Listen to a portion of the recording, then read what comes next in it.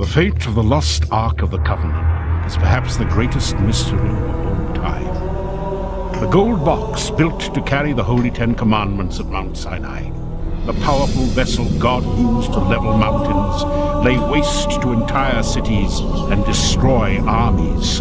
The holy relic with unspeakable power suddenly, mysteriously, disappears from recorded history.